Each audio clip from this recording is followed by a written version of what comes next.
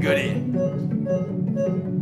Nice, mate. Beautiful. We believe that PFA may take over the next years because of its advantages of cardiac selectivity and its nature of being able to create non-thermal but still irreversible lesions in the heart.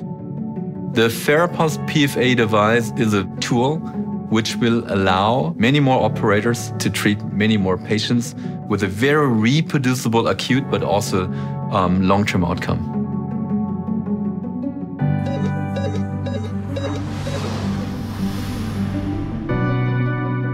I think what is driving the field in medical science is scientific data. And clinical data is, of course, super important because we need to make decisions based not on feelings, but rather based on reproducible facts. And therefore, randomized clinical trials are very, very important. Large registries are super important. And all these coming together, of course, at this point in time, the FARAPULSE device is leading the field. Perfecto. Go, Lars. For me, the future of treatment of atrial fibrillation is early rhythm control. I have no doubt that if you want to prevent stroke, you need first-line early treatment. And with early cardiac warning systems, we detect the atrial fibrillation from the beginning. If we treat the patients early, we won't have progression to persistent atrial fibrillation as much as we have. So also the procedures will tend to become more and more straightforward.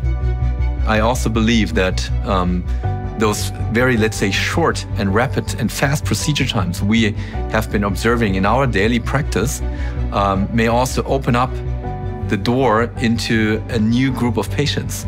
I may be a little provocative, but I am convinced electrical cardioversion versus a PFA, PVI procedure is not too much difference. So therefore, I may foresee in future that patients coming from the emergency room may be offered even as an alternative a PVI procedure using electroporation. It is great that we now have a tool for a very effective AF ablation. What I am very interested is in using these techniques for other arrhythmias as well. We are still at the beginning of our pulse field journey. We will be able to take this energy source to the ventricles to maybe more effectively treat ventricular tachycardias, especially given the fact that this, of course, will all be integrated into 3D mapping systems. So I think aside from the safety aspects and the efficacy aspects for atrial fibrillation, it's the versatility, the platform, and that it offers to take this energy everywhere in the heart and to treat all types of arrhythmias. If you would told us 20 years ago that we would find a strategy that doesn't seem to create PV stenosis or esophageal fistulization, everybody would have immediately signed for this approach. We are into a revolution of our field with introduction of new energy sources, and it's great to be part of this. It's a super exciting time to be an EP. Pulsed field ablation has the potential to really become a game changer. Many patients these days are already asking specifically for getting treatment using this device because they also learned about its potential safety benefits.